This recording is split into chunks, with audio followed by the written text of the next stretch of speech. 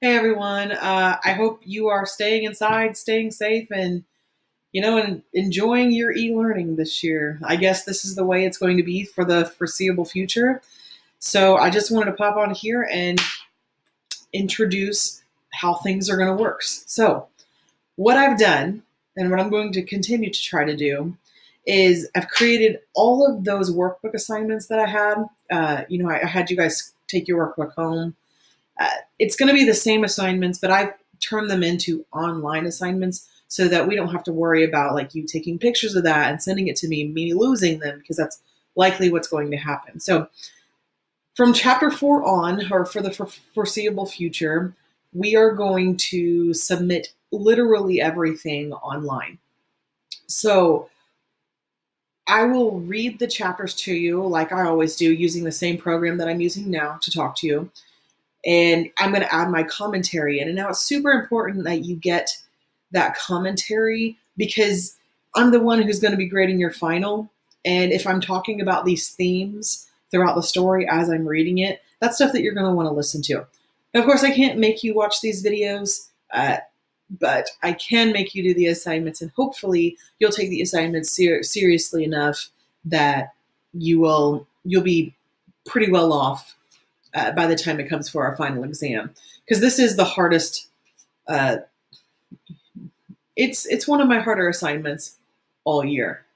Okay, that being said, you're about to see me again, but I'm going to have a completely different look, different hair, different sweatshirt. I made this intro once before, didn't like it, so I'm creating it again. All right, let's get to it. There we go, chapter 4. Okay, so chapter 4 is called Painted Faces and Long Hair.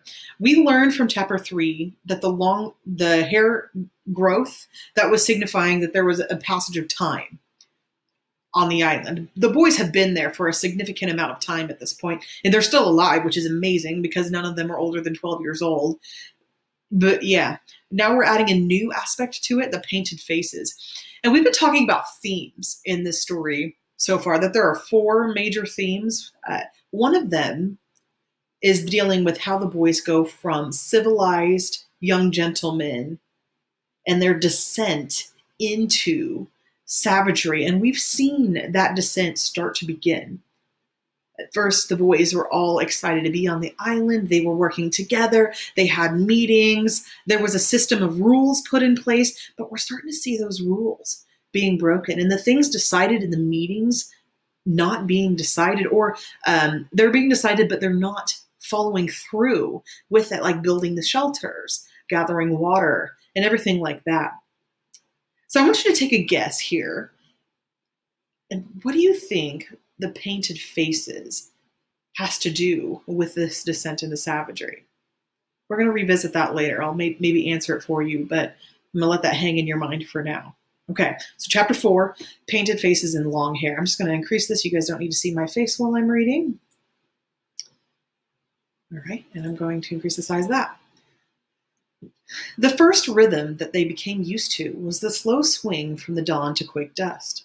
They accepted the pleasures of morning, the bright sun, the whelming sea, and the sweet air, as a time when play was good, and life so full that hope was not necessary and therefore forgotten.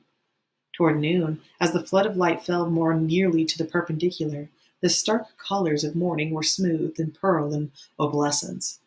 And the heat, as though the impeding sun's height gave it momentum, became a blow that they ducked, running into the shade and lying there, perhaps even sleeping. Strange things happened at midday. The glittering sea rose up, moved apart in plains of blatant impossibility. The coral reef and a few stunted palms that clung to the more elevated parts would float up into the sky, would quiver, be plucked apart, run like raindrops on a wire, or be repeated as in an odd succession of mirrors. Sometimes land loomed where there was no land and flicked out like a bubble as the children watched. Piggy discounted all this learnedly as a mirage.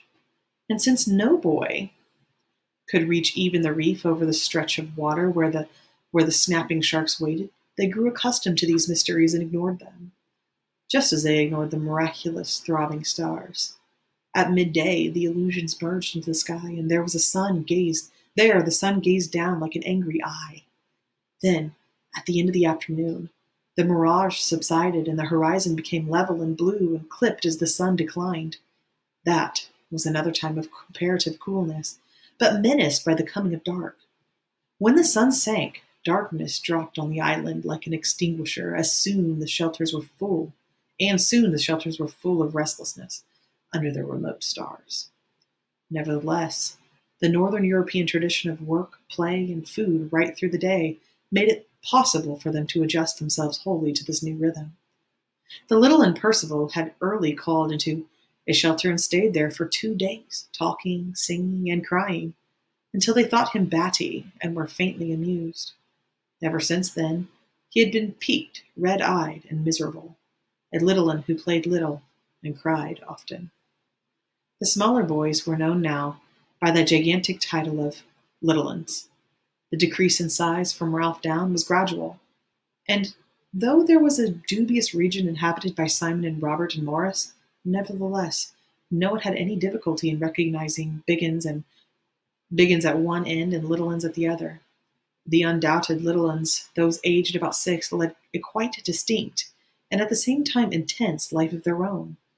They ate most of the day, picking fruit where they could reach it, and not particular about ripeness and quality.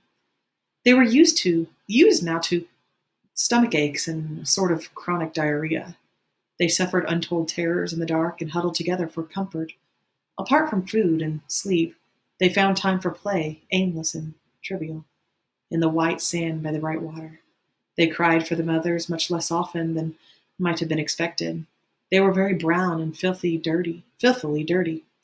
They obeyed the summons of the conch, partly because Ralph blew it and he was big enough to be a link with the adult world of authority, and partly because they enjoyed the entertainment of the assemblies. But otherwise, they seldom bothered with the Biggins and their passionately emotional and corporate life. And their passionately and emotional and corporate life was their own. They had built castles in the sand at the bar of their little river.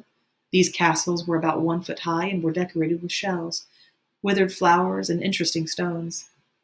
Round the castles was a complex of marks, tracks, walls, railway lines that were of significance only if inspected with the eye at each level. The little ones played here, if not happily, at least absorbed attention, and often as many as 3 of them would play the game together.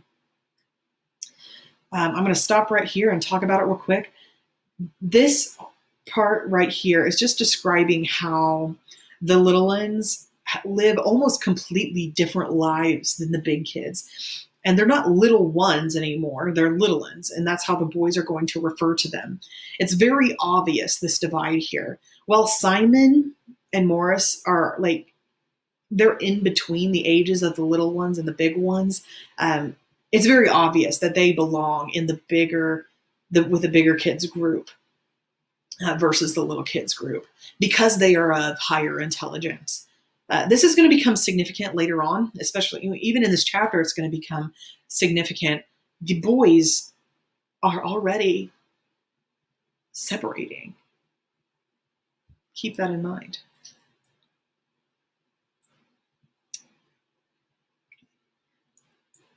Three were playing here now.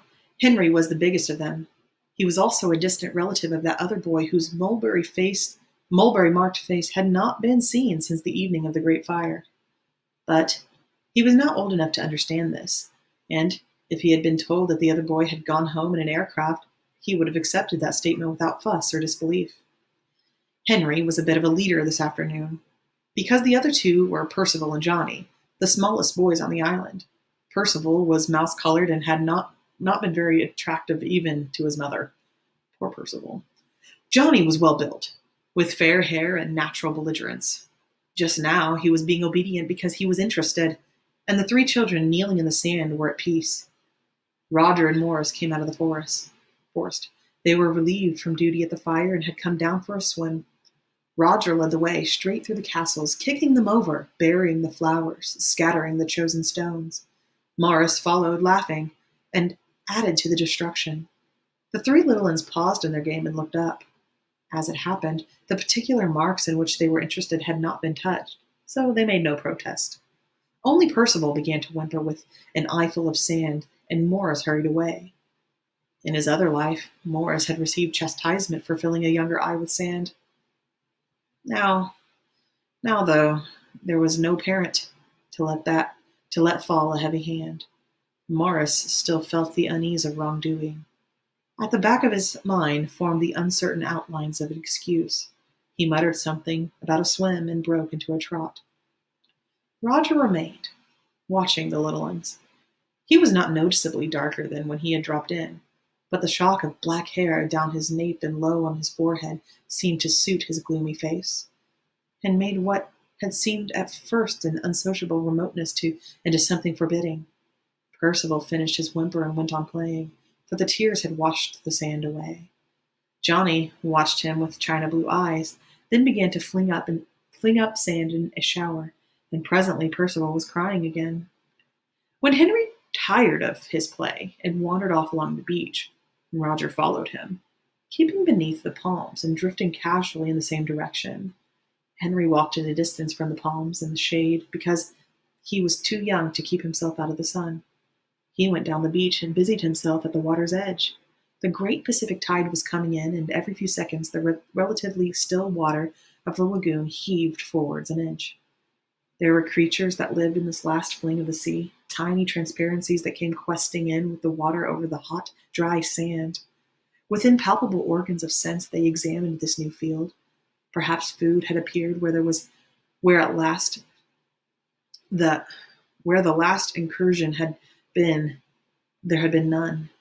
Bird droppings, insects, perhaps any of them strewn detritus of landward life.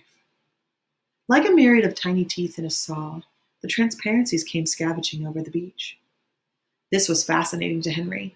He poked about with a bit of stick that itself was wave-worn and whitened and vagrant, and tried to control the motions of the scavengers. He made little runnels that the tide filled and tried to crowd them with creatures. He became absorbed beyond mere happiness as he felt himself exercising control over the living things. He talked to them, urging them, ordering them. Driven back by the tide, his footprints became bays in which they were trapped and gave him the illusion of mastery.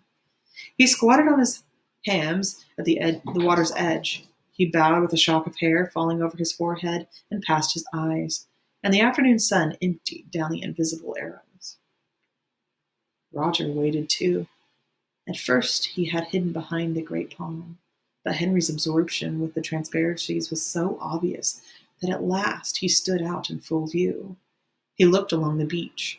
Percival had gone off crying, and Johnny was left in a triumphant possession of the castles. He sat there, crooning to himself and throwing sand at the imaginary Percival. Beyond him, Roger could see the platform and the glints of spray where Ralph and Simon and Piggy and Morris were diving in the pool. He listened carefully, but could only just hear them. A sudden breeze shook the fringe of palm trees, so that the fronds tossed and fluttered. 60 feet above Roger, several nets, fibrous lumps as big as rugby balls, were loosened from their stems. They fell about him with a series of hard thumps, and he was not touched. Roger did not consider his escape, but looked from the nets to Henry and back again. The subsoil beneath the palm trees was a raised beach, and the generations of palms had worked loose the stones that had lain on the sands of another shore. Roger stooped, picked up a stone, aimed, and threw it at Henry. But he threw it to miss. The stone, that token of preposterous time, bounced 5 yards to Henry's right and fell in the water. Roger gathered a handful of stones and began to throw them. Yet there was a space around Henry, perhaps 6 yards in diameter, into which he dare not throw. Here, invincible yet strong, was the taboo of old life. Round the squatting child was the protection of parents and school and policemen and the law. Roger's arm was conditioned by a civilization that knew nothing of him and was in ruins. All right, I'm going to pause here again because there are some things that we do need to talk about, very significant things, especially this quote here. This is one of the most significant quotes in the whole book. Roger's arm was conditioned by a civilization that knew nothing of him and was in ruins. This basically means that Roger is throwing stones at, well, not at Henry, but around Henry, because he still worries of the consequences that might happen for that. Earlier, it talked about him and Morris they were kicking over the sand castles that the little ones made, and sand had gotten into, I think it was Henry's, no, maybe it was one of the little one's eyes, and he thought to himself, or Morris thought to himself, how he had gotten in trouble for sticking sand. He would have gotten in trouble for sticking sand in a kid's eye if he were back at home. And so that's looming in his mind. And that's why he didn't stay with Roger. He goes off and he joins Ralph and Simon at the swimming pool, and he goes for a swim, but Roger stays behind. Roger stays behind, and he wants to throw the rocks at Henry. He wants to throw them at Henry, but he doesn't. He doesn't. Because in his mind, there is nothing. There still is that chance that he could get in trouble for doing that. He knows that nobody can get him in trouble for doing that, but he still fears it. So he is still conditioned by that civilization. This quote here is conditioned by the civilization he grew up in. And that's why he doesn't throw the stone. He's still a civilized little boy. He has not descended yet fully into savagery. All right, continuing on. Henry was surprised with the plopping sounds in the water. He abandoned the noiseless transparencies and pointed at the center of the spreading rings like a setter. This side and that the stones fell, and Henry turned obediently, but always too late to see the stones in the air. At last he saw one and laughed, looking for the friend who was teasing him. But Roger had whipped behind the palm again, was leaning against it, breathing quickly, his eyelids fluttering. Then Henry lost interest in stones and wandered off. Roger! Jack was standing under a tree about 10 yards away. When Roger opened his eyes and saw him, a darker shadow crept beneath the swarthiness of his skin, but Jack noticed nothing. He was eager, impatient, beckoning, so that Roger went to him. There was a small pool at the end of the river, dammed back by the sand and full of white water lilies and needle-like reeds. Here, Sam and Eric were waiting, and Bill. Jack, concealed from the sun, knelt by the pool and opened 2 large leaves that he carried. One of them contained white clay, and the other red. By them lay a stick of charcoal brought down from the fire. Jack explained to Roger as he worked. They don't smell me. They see me, I think. Something pink under the trees. He smeared on the clay. If only I had some green. He turned a half-concealed face up to Roger and answered the incomprehension of his gaze. It's for hunting, like in a war. You know, dazzle paint, like things trying to look like something else. He twisted in the urgency of telling. Like moths on a tree trunk. Roger understood and then nodded gravely. The twins moved toward Jack and began to protest timidly about something. Jack waved them away. Shut up. He rubbed the charcoal stick between the patches of red and white on his face. No, you two come with me. He peered at his reflection and disliked it. He bent down, took up a double handful of lukewarm water, and rubbed the mess from his face. Freckles and sandy eyebrows appeared. Roger smiled unwillingly. You don't look half a mess. Jack planned his new face. He made one cheek and one eye socket white, and then rubbed the red over the other half of his face and slashed a black bar of charcoal across from right ear to left jaw. He looked in the pool for his reflection, but his breathing troubled the mirror. Simon, Eric, get me a coconut, an empty one. He knelt, holding the shell of water. A rounded patch of sunlight fell on his face, and a brightness appeared in the depths of the water. He looked in astonishment, no longer at himself, but at the awesome stranger. He split the water and leapt to his feet, laughing excitedly. Beside the pool, his sinewy body held up a mask that drew their eyes and appalled them. He began to dance, and his laughter became bloodthirsty, snarling. He capered toward Bill, and the mask was a thing on its own, behind which Jack hid, liberated from shame and self-consciousness. The face of red and white and black slung through the air and jigged toward Bill. Bill started up laughing. Then suddenly he fell silent and blundered away through the bushes. Okay, I'm going to stop again because this quote is also very significant. It's getting darker here, so sorry about the lighting. Anyway, the mask was a thing on its own, behind which Jack hid, liberated from shame and self-consciousness. Again, this is foreshadowing. This is going to come back later in the story in a more significant way. Because Jack is able to paint his face, he can hide behind this mask. But what does that mean? What does it mean to hide behind the mask?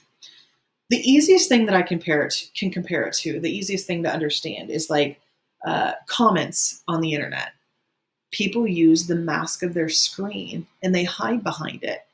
They think they can say whatever they want to whomever they want on the internet with no consequences because they're not having to say it in person. They can hide behind the screen of their computers. This is the very similar theme in our story. Jack now has a mask. He feels liberated from shame and self-consciousness, which is going to make him more bold. It's going to make him bolder and more daring. Yeah, that's all I'm going to say about that so far, but keep that in mind as we read. So Bill started up laughing, and then suddenly he fell silent and blundered away through the bushes.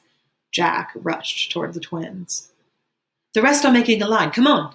But come on, or creep up and stab. The mask compelled them. Ralph climbed out of the bathing pool and trotted up the beach and sat in the shade beneath the palms. His fair hair was plastered over his eyebrows, and he pushed it back. Simon was floating in the water and kicking with his feet, and Morris was practicing diving. Piggy was mooning about, aimlessly picking up the things and discarding them. The rock pools which so fascinated him were covered by the tide, so he was without an interest until the tide went back. Presently, seeing Ralph under the palms, he came and sat by him.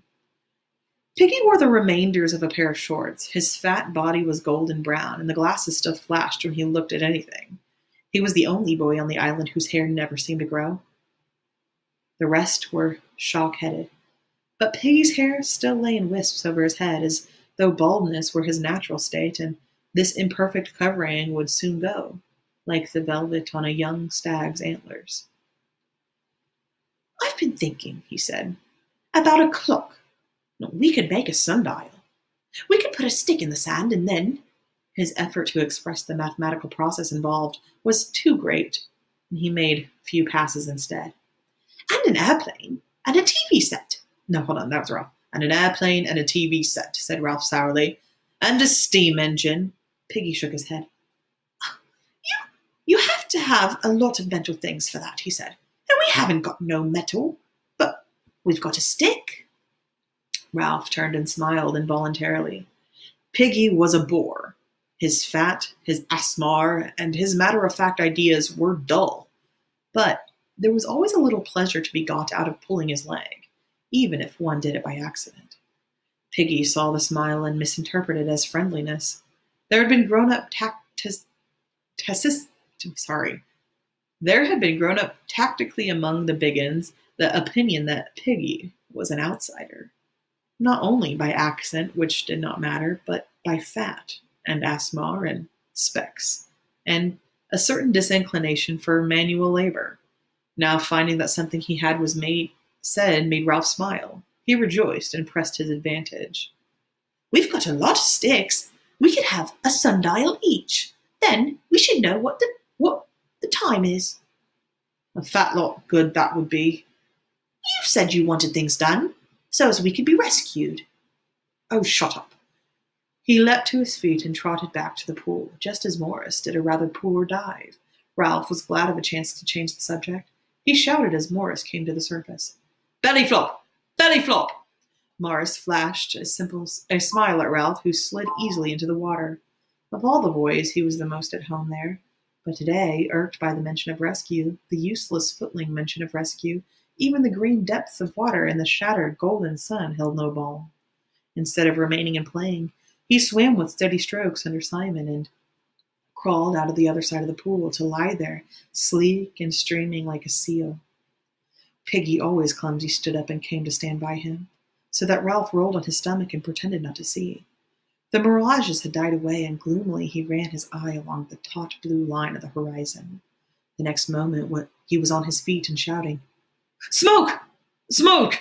Simon tried to sit up in the water and got a mouthful. Morris, who had been standing ready to dive, swayed back on his heel, made a bolt for the platform, and then swerved back to the grass under the palms, where he started to pull on his tattered shorts and ready for anything.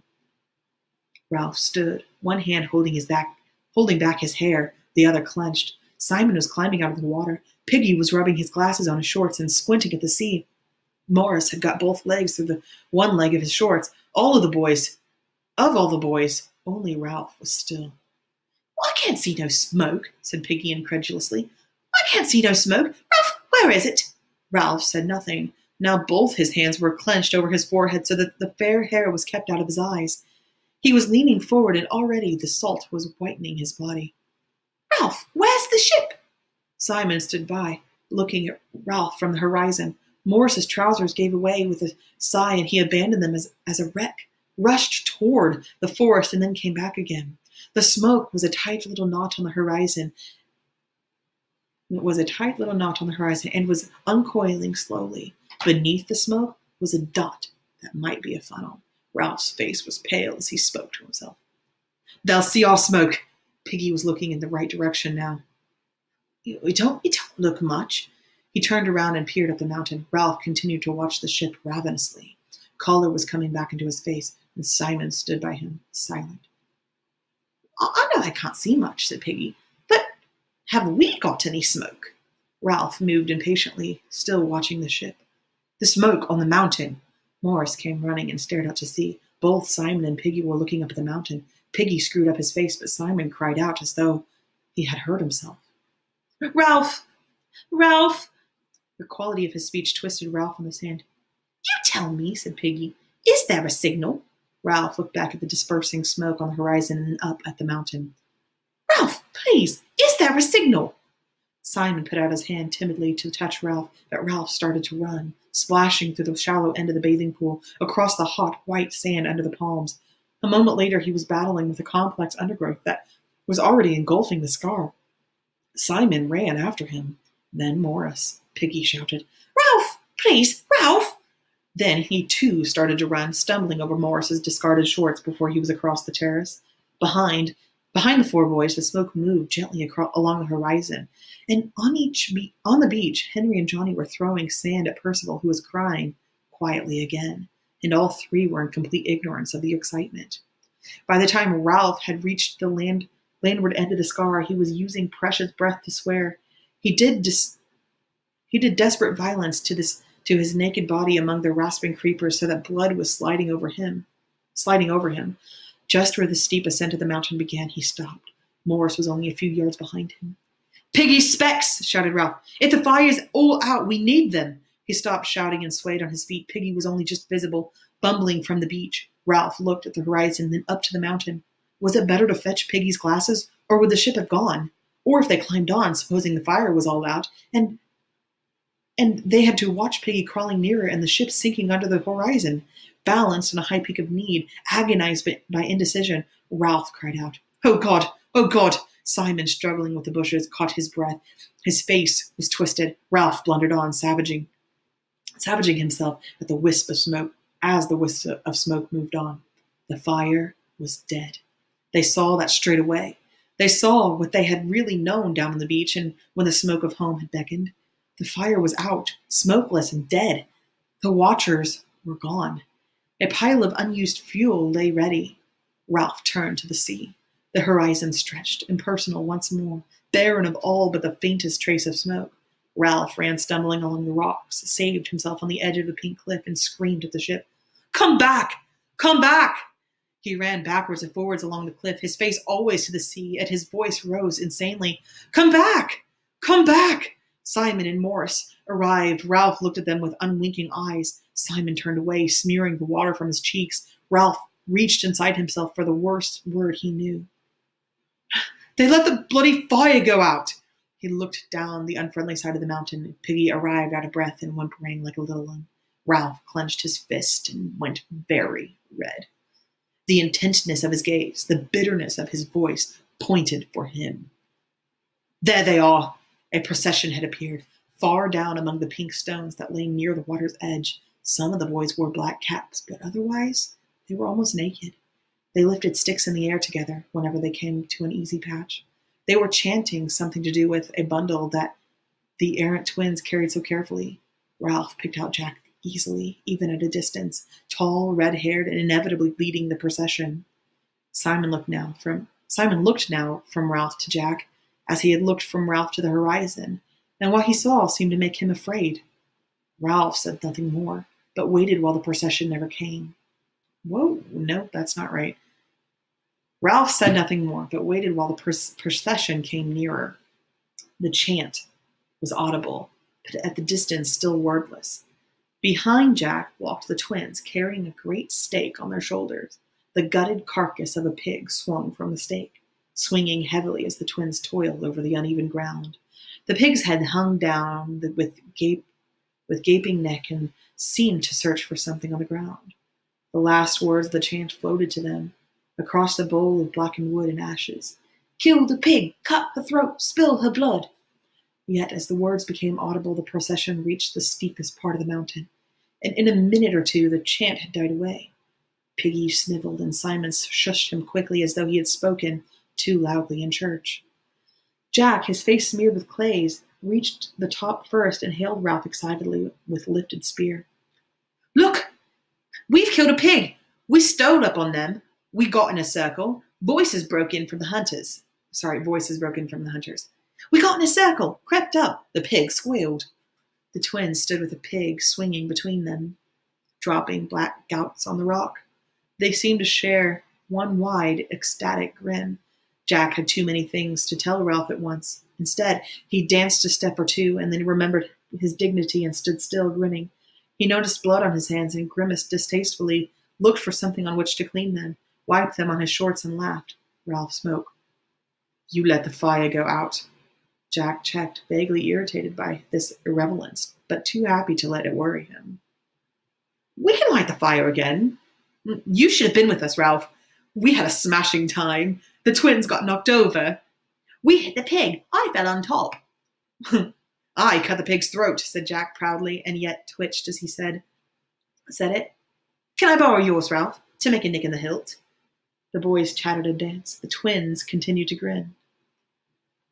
There was lashings of blood, said Jack, laughing and shuddering. You should have seen it. We'll go hunting every day. Ralph spoke again hoarsely. He had not moved. You let the fire go out. This repetition made Jack uneasy. He looked at the twins and then back at Ralph. We had to have them in the hunt, he said. Oh, there wouldn't have been enough for a ring. He flushed, conscious of a fault. There's only been one. The fire's only been out for an hour or two. We can light it up again. He noticed Ralph's scarred nakedness and the somber silence of all four of them. He sought, charitable in his happiness, to include them in the thing that had happened. His mind was crowded with memories of the knowledge that had come to them when they had closed in on the struggling pig, knowing that they had outwitted a living thing, imposed their will upon it, taken away its life like a long, satisfying drink. He spread his arms wide. You should have seen the blood. The hunters were more silent now. But at this, they buzzed again. Ralph flung back his hair. One arm pointed at the empty horizon. His voice was loud and savage and struck them into silence. There was a ship. Jack, faced at once with too many awful implications, ducked away from them. He laid a hand on the pig and drew his knife. Ralph brought his arm down, fist clenched, and his voice shook. There was a ship out there. You said you'd keep the fire going, and you let it out. He took a step toward Jack, who turned and faced him. They might have seen us. We might have gone home. This was too bitter for Piggy, who forgot his timidity and in the agony of his loss, he began to cry out shrilly. You and your blood, Jack Marridew! You and your hunting! We might have gone home! Ralph pushed Piggy to one side.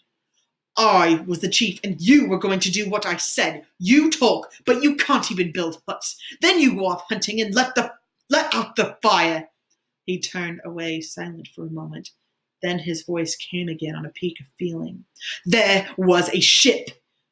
One of the smaller hunters began to wail. The dismal truth was filtering through to everybody. Jack went very red as he hacked and pulled at the pig. The job was too much. We needed everyone. Ralph turned. You could have had everyone when the shelters were finished, but you had to hunt. We needed meat. Jack stood up, and as he said this, the bloody knife in his hands, the two boys faced each other. There was the brilliant world of hunting, tactics, fierce exhilaration, skill, and then there was the world of longing and baffled common sense. Jack transferred the knife to his left hand and smudged blood over his forehead as he pushed down the plastered hair. Piggy began again. You didn't ought to have let that fire out. You said you'd keep the smoke going. This from Piggy, and the wails of agreement from some of the hunters drove Jack to violence. The bolting look came into his blue eyes. He took a step, and able at last to hit someone, struck his fist into Piggy's stomach. Piggy sat down with a grunt. Jack stood over him. His voice was vicious with humiliation. You would, would you, fatty? Ralph made a step forward, and Jack smacked Piggy's head. Piggy's glasses flew off and tinked on the rocks. Piggy cried out in terror. My specs! He went crouching and feeling over the rocks, but Simon, who got there first, found them for him. Passions beat about Simon on the mountaintop with awful wings. One side's broken. Piggy grabbed and put on his glasses, and he looked malevolently at Jack. I've got to have them specs. Well, now I only got one eye. Just you wait. Jack had made a move toward Piggy, who scrambled away until the great rock lay between them. He thrust his head over the top and glared at Jack through his one flashing glass. Now I only got one eye. Just you wait. Jack mimicked the whine and scramble. Just you wait, yeah. Piggy and the parody were so funny that the hunters began to laugh. Jack felt encouraged. He went on scrambling, and the laughter rose to a gale of hysteria. Unwillingly, Ralph felt his lips twitch. He was angry with himself for giving away. He muttered, That was a dirty trick. Jack broke out of his gyration and stood facing Ralph. His words came in a shout. All right, all right. He looked at Piggy, or the hunters, and at Ralph. I'm sorry about the fire, I mean. There, he drew himself up. I apologize. The buzz from the hunters was one of admiration at his handsome behavior. Clearly, they were of the opinion that Jack had done the decent thing, had put himself in the right by his generous apology, and Ralph obscurely in the wrong. They waited for an appropriately decent answer. Yet, Ralph's throat refused to pass one. He resented, as an addition to Jack's misbehavior, this verbal trick. The fire was dead. The ship was gone. Could they not see? Anger instead of decency passed his throat.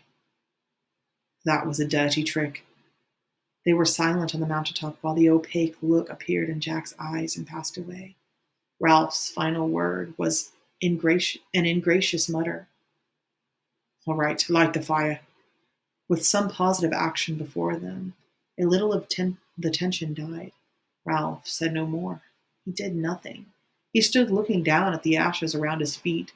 Jack was loud and active. He gave orders, sang, whistled, threw remarks at the silent Ralph, remarks that did not need an answer and therefore could not invite a snub. And still Ralph was silent. No one, not even Jack, would ask him to move, and in the end they had to build a fire 3 yards away in a place not really as convenient. So Ralph asserted his chieftainship and could not have chosen a better way. A better way if he had fought for days. Against this weapon, so indefinable and so effective, Jack was powerless and raged without knowing why. By the time the pile was built, they were on different sides of the high barrier. When they had dealt with the fire another crisis arose. Jack had no means of lighting it. Then, to his surprise, Ralph went to Piggy and took the glasses from him. Not even Ralph knew how a link between him and Jack had been snapped and fastened elsewhere. I'll bring them back. I'll come too. Piggy stood behind him, islanded in the sea of meaningless color, while Ralph knelt and focused on the glossy spot. Instantly, the fire was alight. Piggy held out one of his hands and grabbed the glasses back. Before these fascinatingly attractive flowers of violet and red and yellow, unkindness melted away. They became a circle of boys around a campfire, and even Piggy and Ralph were half drawn in. Soon, some of the boys were rushing down the slope for more wood while Jack hacked the pig. They tried holding the whole carcass on a stake over the fire, but the stake burnt more quickly than the pig roasted. In the end, they skewered bits of meat on branches and held them in flames. And even then, almost as much boy was roasted as meat. Ralph dribbled. He meant to refuse meat, but his past diet of fruit and nuts with an odd crab of fish gave him too little resistance.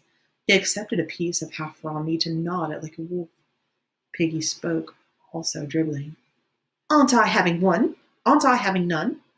Jack had meant to leave him in doubt, as an assertion of power, but Piggy, by advertising his omission, made more cruelty necessary.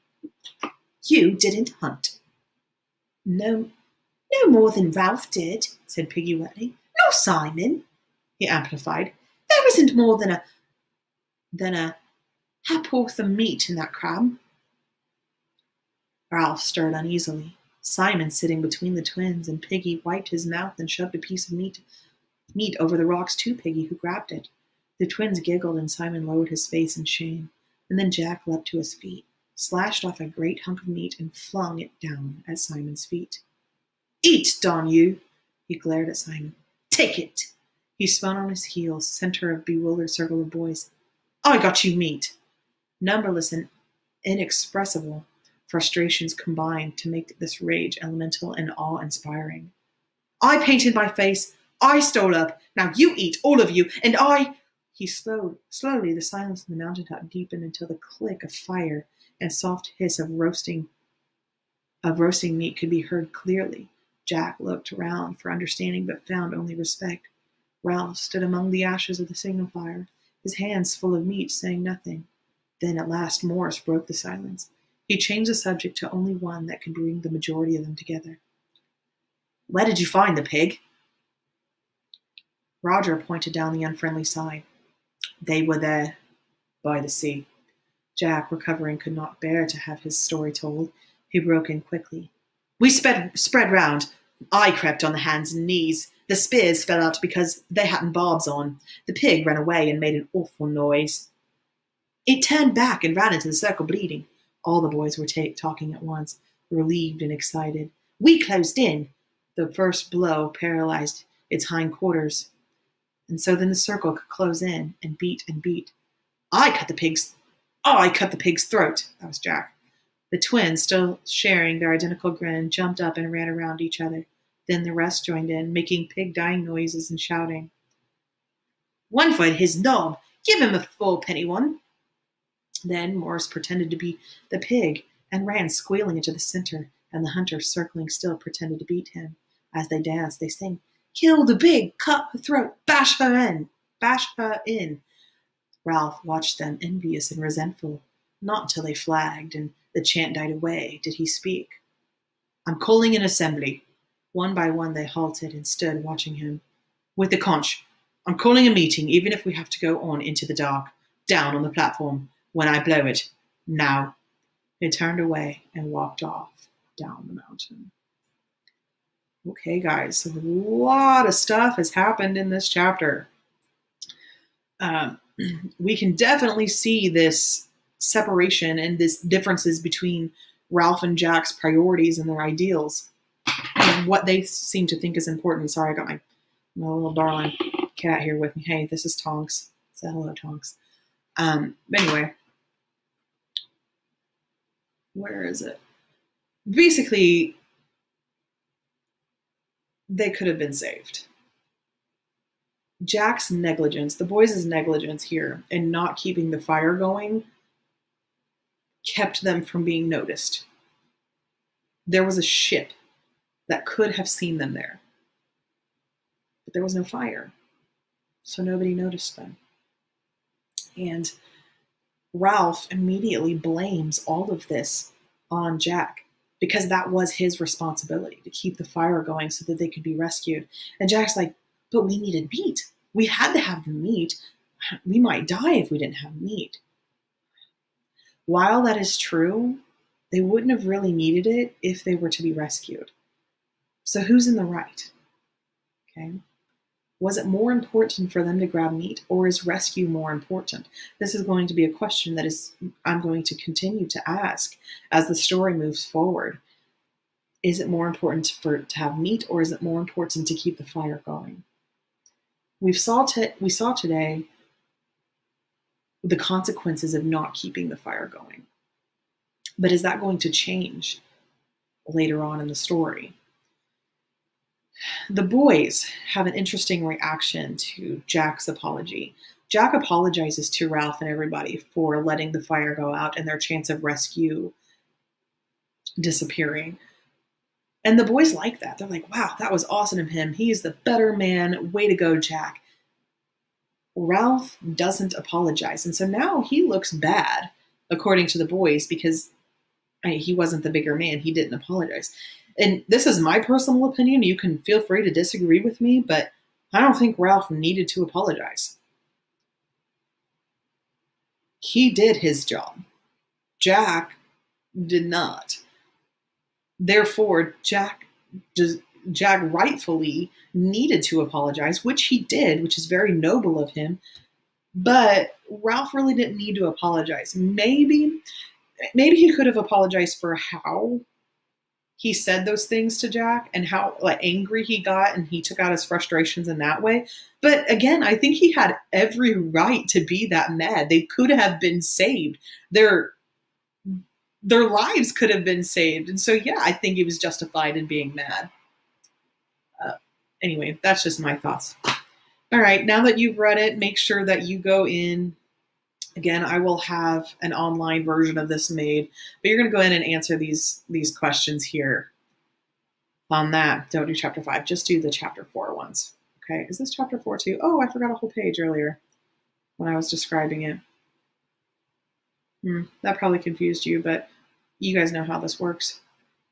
If you have any questions, let me know. You can text me anytime.